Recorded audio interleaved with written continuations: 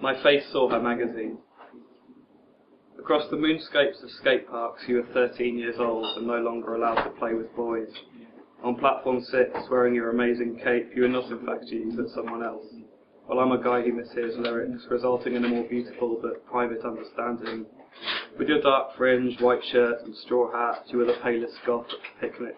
Resolutely uncharmed by my very charming friend, you were the poster of disinterest. In bed and matching underwear, you were disguising the tunnel we dug in the American prison. Not answering my texts, what you are is the briefcase glowing with golden contents. I realise I can only look into one eye at a time. It is pure propaganda. The people are blot of blackest inkjet ink. In your luxury woolen garments, you are an advertisement for luxury woolen garments. And then you wink.